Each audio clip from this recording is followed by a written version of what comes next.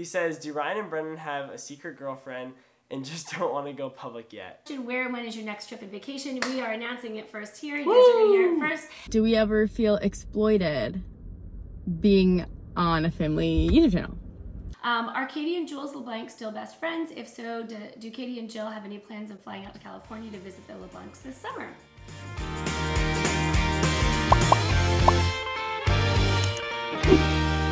Hey guys, welcome to this video. This is our Q&A video. We have not done a Q&A video in a very long time. And it occurred to me last week, I'm like, hey, let's answer some questions. Fire it up. We've had a lot of change, a lot's been going on. We've been through stuff, I'm sure you have as well, and we are here to answer your questions. So we have Brennan with us. Hey, Brennan. Brennan Donnelly, present. We have Kate with us. Hey, Kate. Hey guys. And Ryan's with us. Hey, Ryan. Hey guys. All right, you guys, so Brennan, Katie, and Ryan are gonna answer questions too. They're with us on the video, not necessarily with us physically. So we will sort of bat back and forth, not be able to talk back and forth, but we'll cut into answering different questions. So I know that it's fun to have us all talk together, but maybe in a different video we will do that. But for now, let's get to it. Fire it up. You ready for this? Okay, very good. So on YouTube, on our community tab, we asked you guys what your burning questions were for us, and we wish we could answer every single one of them, but that would be like a 4-hour video, which many of you said you will watch, but let's just break it up and we'll do different videos. It's 4-hour video is very difficult to edit. We'll just put it that way. Okay. All right, so Mike and I are going to answer questions together because most of the questions that you guys asked us were questions that had to do with both of us. Mm-hmm.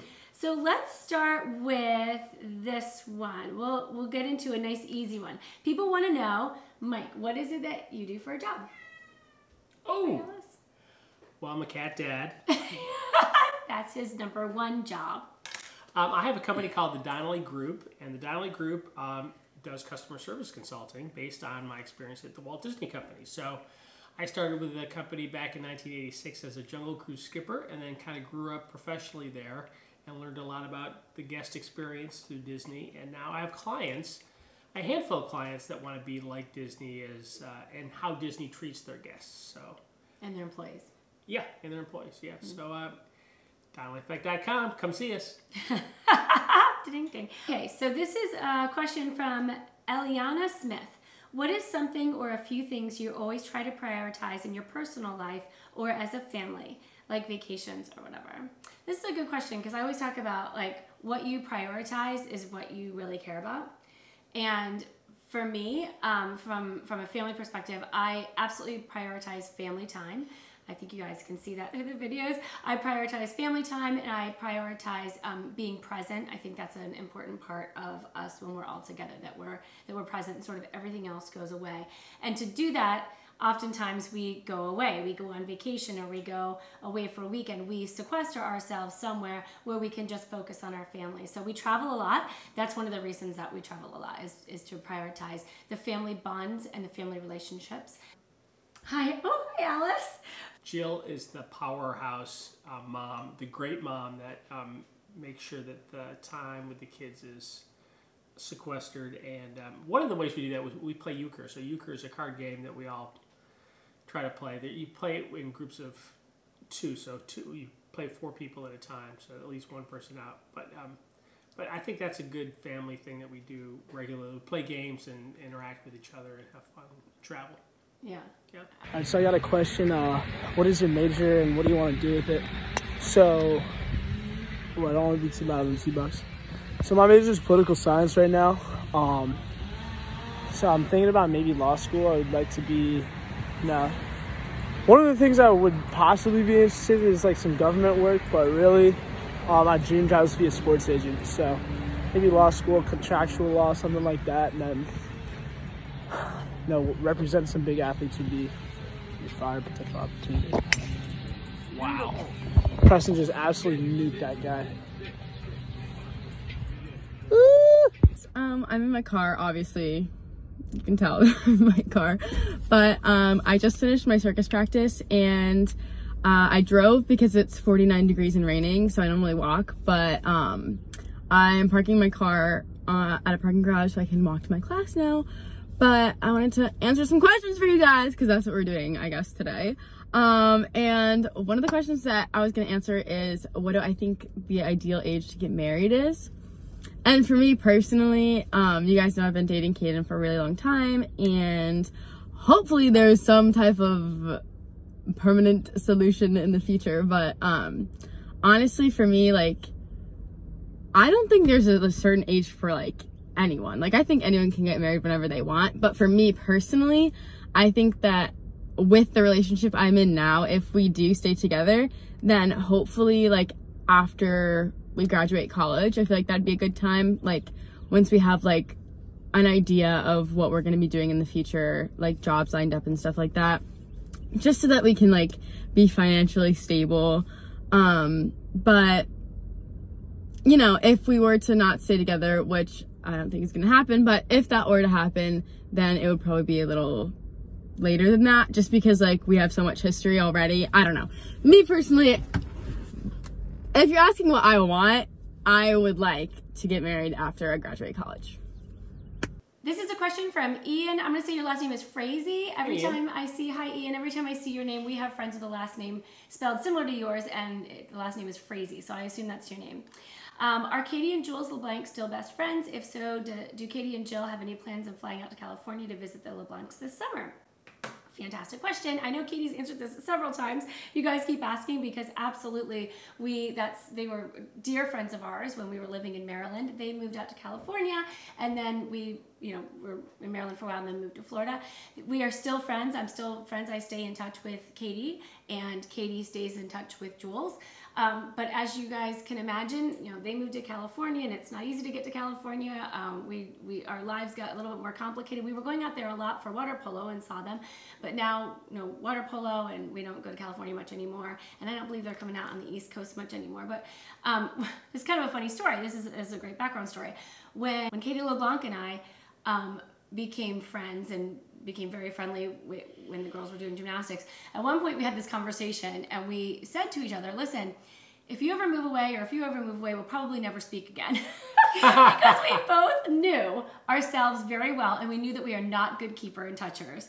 So we were like, yeah, we'll always be friends. Like, it's like we can pick up where we left off, and that's how I am with everyone. I will pick up with you where I left off. I think of you a lot, but I am not a good keeper and toucher, and neither is Katie. So birthdays, Christmas, Easter, that kind of stuff, we reach out and chat with each other. But other than that, life gets busy, and she's doing her thing and we're doing ours, but we still love them, and I believe they still love us, and it's nice to follow their journey, and hopefully they're following ours as well.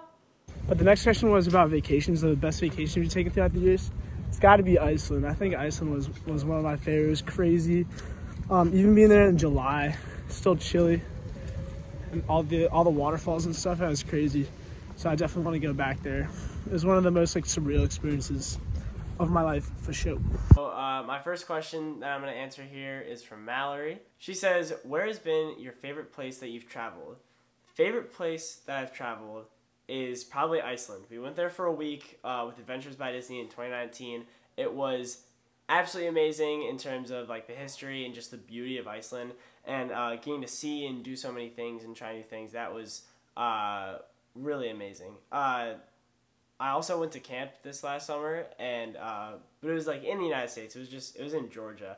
So if I were to say Georgia, it's like whatever. But also that was the best week of my life. So a little too for an answer there. Anyway, and then she also says, what sports do you enjoy watching the most? I enjoy watching football the most. Golf is my favorite sport, but in terms of watching sports, football is my favorite to watch. I love watching football. Hockey and baseball are very fun to watch, but when it comes playoff season, they are exponentially better. And I really, I do like watching basketball, but I'd say it's football, baseball, hockey, basketball for me. I also watch soccer, but not as much. So speaking of travel, LOL OK wants to know, have you ever had any bad vacations or trips, and if so, where and what happened? On our honeymoon, we thought we were staying in Napa Valley at a nice place, and we ended up in a yellow trailer with a. This is before the days of the internet, right? So yes. We booked a stay. It was our first anniversary, actually, in Napa Valley, California. And we're like, oh, we're going to go wine tasting. We love it. Alice, this is not going to work. We're going to go wine tasting, and we're going to book this great place. But we couldn't get on the internet and just look at hotels or look at places. So literally it was like, I can't even remember how I found it, but I know I ended up calling. Like maybe I looked in a travel book or a travel magazine or something. Ended up calling and, hey, can we stay? Sure, we have availability. Okay, great. What's it like? Well, you have a room, you have a little garden. Oh, this is beautiful. Excellent. Right by Napa. We fly, we drive, we train, we do all the things we need to do to get from Kentucky, I guess at the time, to Napa Valley. We arrive, and it was like a trailer park, which is fine, but really not where we wanted a vacation. And there was a... It was a yellow trailer. It was a yellow trailer. It was a shirtless man outside with a hose and like rubber boots, like going like Which this. was the promotion of the first excellent, really great quote that we try to live by, which is... The induction of it. The difference between an adventure and an ordeal is your attitude. Ordeal and adventure is your attitude. So we just laughed. We're like, okay, this isn't gonna do. But we were very polite about it. Like it was like, okay, this might not work out. So, but we had already paid our money, and we stayed one night. They wouldn't refund us the rest. That's fine. So we ended up going and finding another place. I can't remember where we ended up. Yes, it was by the airport in San Francisco. Yeah. Oh, okay, And when we took off out of that vacation, well, we had a bunch of wine bottles with us, and the plane went like this and started to climb out as it took off. We had a box and all the full of wine bottles started rolling down the out of the box as we were going, clink, clink, clink, clink, clink, clink, and people were like, "Oh my gosh, you guys had fun!" I'm like, "Yeah, we went to." That was a good time. Yeah. So, Alice, I know you want to answer some questions. So, would we ever go back? Probably not to the yellow trailer. Right. Napa, yes. Yellow trailer, Sure. no. These next two are from Michael. He says, do Ryan and Brennan have a secret girlfriend and just don't want to go public yet? No. I don't, at least. I can't speak for Brennan. I don't think he does. I think the best way I can answer that is by saying I'm working on it. Yeah. But I'm happy with where I am. Like I'm chilling. And then the next thing he says is, when will the family get a basset hound? P.S. They're the best dog. To be honest, don't know dog breeds for anything. I know labs, I know retrievers. I would love to get a dog. Cats are nice, but dogs are a little bit better. So, to answer your question, probably never. But I might. I don't know. I'll look into a basset hound when I'm older. What are some of the differences the channel has made, pros and cons, in our life? Well, the difference that it's made in our life definitely is sort of the way we live and the opportunities that we've been given. So, okay, Alice. Oh gosh, this is not working. Isn't that funny? Oh my gosh. I think she likes the light. I think you might be right. The opportunities that we've been given as a family to do things through the channel have been absolutely amazing. We've engaged with Disney. They took us to Iceland. They've sent us on cruises. We did Florida vacations. We've had the opportunity to go out to California, and Katie's been in a few shows, and the kids have been in commercials, and like that kind of stuff.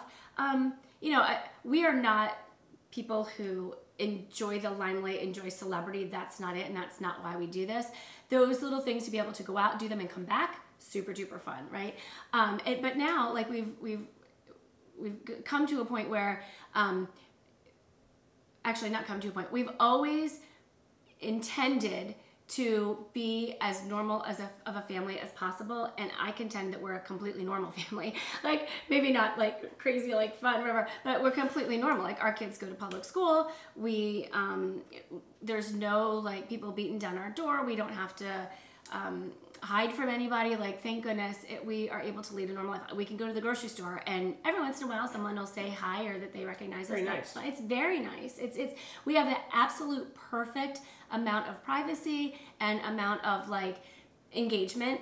It's absolutely wonderful. So that ebbs and flows, I think, as the channel goes. But and then there's a lot of other benefits that we can talk about how the kids were raised and the lessons that they learned from being able to speak on camera and understanding that that wherever they go, people might recognize them. So always be on your best behavior. But you should learn that anyway, right? That shouldn't be just because of YouTube, but those are the types of lessons, and there's myriad lessons that go on.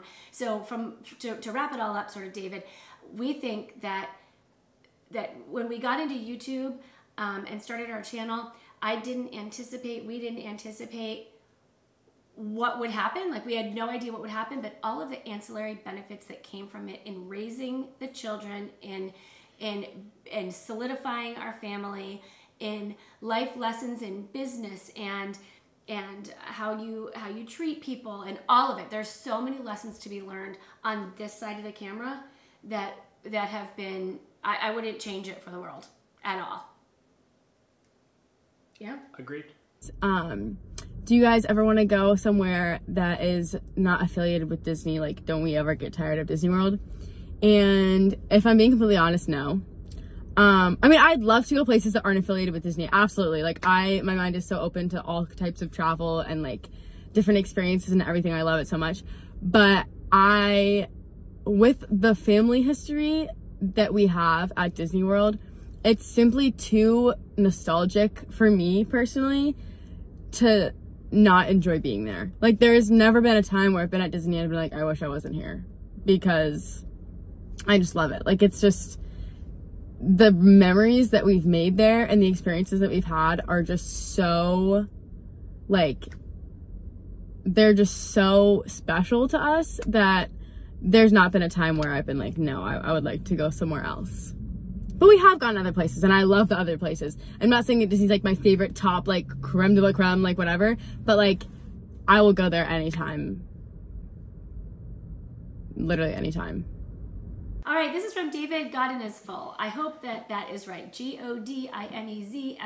You comment all the time, and you're the nicest person. Thank you so much. Your question is for the family. Which we'll answer then. How has the success of the channel helped and hindered you in your daily life? What are some of the differences the channel has made, pros and cons? We could do a whole video on this question because we could talk forever.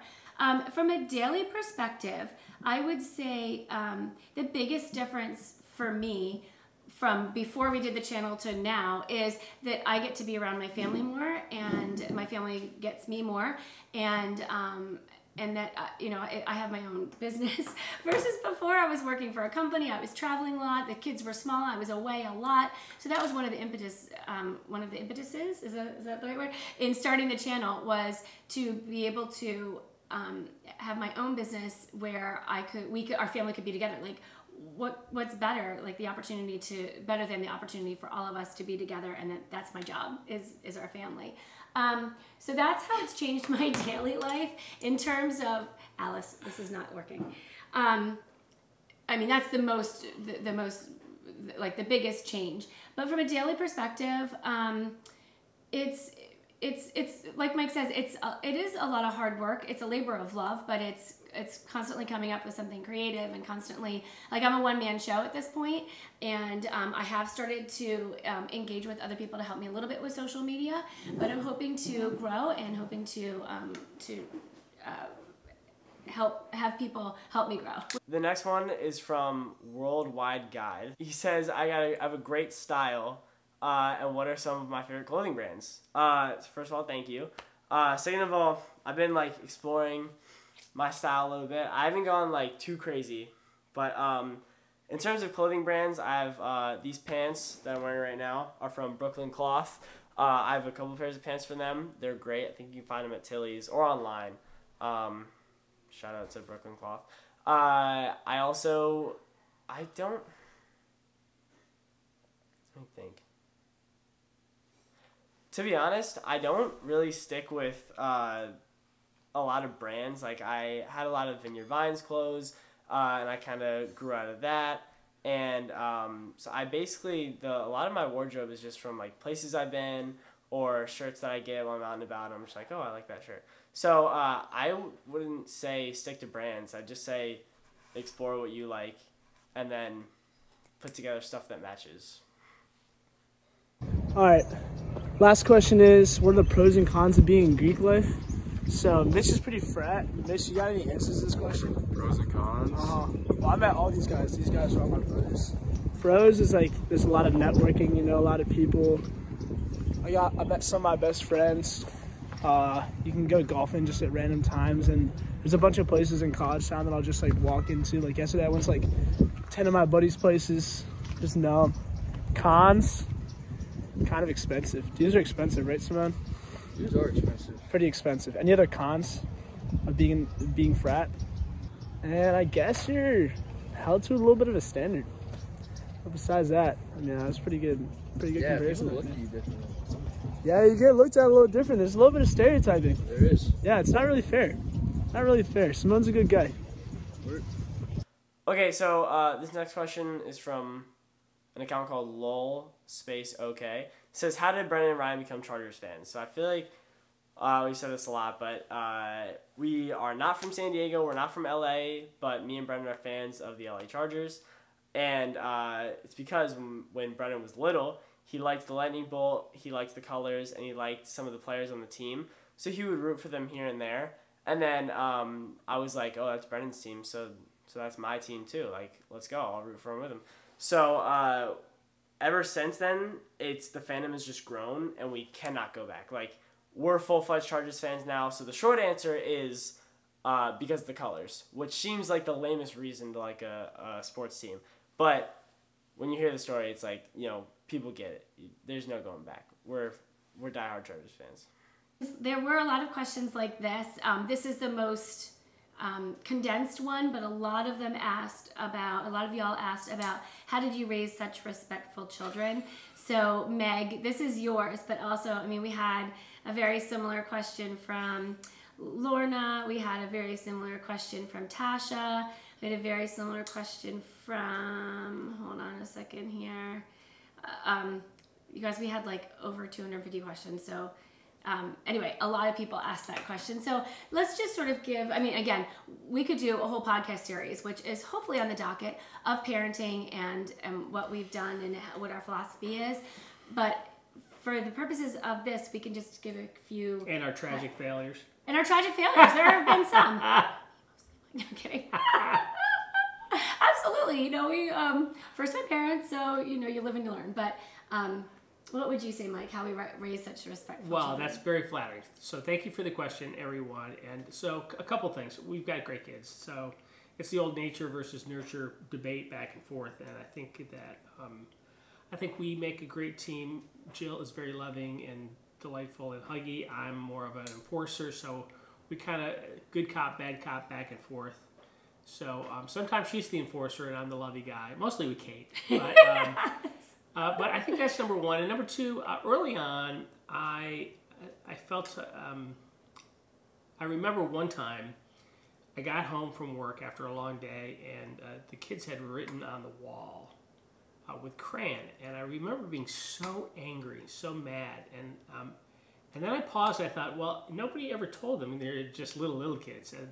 I said, no one ever told them not to write on the walls, right? We never said it because we just assumed it. So I think, oh my gosh, there's a lot of things that as adults we assume kids know, but they don't. So so I sat down and the first rule that we developed was we do not write on the walls of our house, right? And then we had 10 rules that we constantly reinforced with them early on, which I think really made a difference. And there are just fun rules like everyone claps and we respect one another, and we respect we gotta find that each other in our property. Yeah, and that's we're gonna find that list, and that's sort of the basis of what I'd like to do for a podcast and share. But if you're a young parent and you're watching this, you know, I fear that I was telling I think my brother-in-law, I said, you know, I feel like I've become a decent dad, but now it's too late because the kids are grown up, right? So you learn and grow along with your kids. So don't sweat the small stuff and just try to be the best dad and mom that you can. I think you're going to be fine. Great. Yeah. I have two real quick tips. I asked Ryan earlier about this question. I said, Ryan, you know, a lot of people ask this question. I said, I think it would be beneficial to ask you, like, what do you think? Like, how do you feel that you were raised, or how do you feel that, you know, because he has friends that have siblings that don't get along. Well, what's the difference? He said, Mom, you never let us fight. Like, you just didn't let us fight. And he said, you treated, like, if someone was mean to you, meaning me, you treat them the same as if someone was mean to their sibling. So, like, you know, you as a child have to respect your parents, but you as a child also have to respect your siblings. So there was no, I mean, yeah, they can have little disagreements and they can be competitive, don't get me wrong, but there's no fighting. We have to learn how to walk through this. So we would always go through, like, okay, well, what did you do? What did you do? And apologizing and everything. What? Yes, and I never had patience for that at all. And Jill had all the patience. Jill had all the patience, yes. So that was one. And another thing was what we did, and this turned out to be pretty good. So I'm going to be ginger about how I say this. So we would use other people as examples for behavior, positive and negative. Mostly people on the television, or let's say we were out at the grocery store and there might be a child behaving poorly, or we would be at a Little League game and there was a child behaving poorly or behaving well. We would pull the kids aside and say, did you see that? Yes. What did you see? And they would tell us, and we'd say, okay, was that a good idea or a bad idea? Was that good behavior or bad behavior? And they would tell us, and we would say why, and we'd say, okay. Now, if it was bad, what could have we done better? What could that person have done better? If it was good, then you pat them on the back and say, you know, in situations, that would be a good behavior to emulate. So we used every opportunity we could to show them what was good and what was not good, what was acceptable and what was not acceptable. So that lasted a while, and I think so they could see. It's not just telling you, you know, don't do that, do this, do this. Well, you know, if you're a learner that has to be an experiential learner, which kids are, that was something that we did. Easier said than done, though. So yeah. A lot of moments that were not filmed that were a little ugly, but we got through it all. So, and yeah, to some extent, we're a somewhat happy family, aren't we?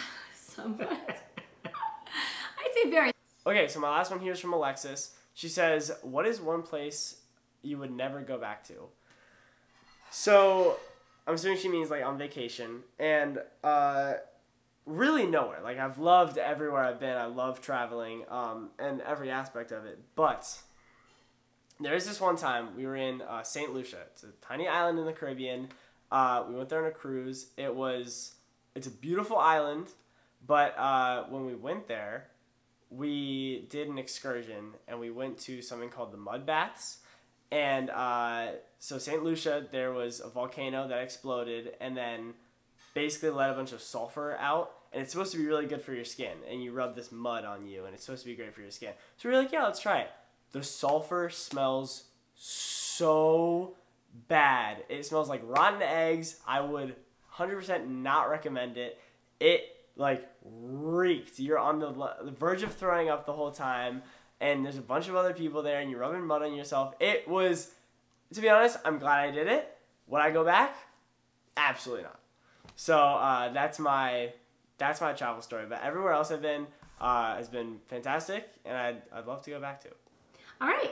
You guys, there are a lot more questions, but we have, let's answer this one. This one's very exciting. Okay. William Borger says. William, thanks for the call. William calling in from Seattle.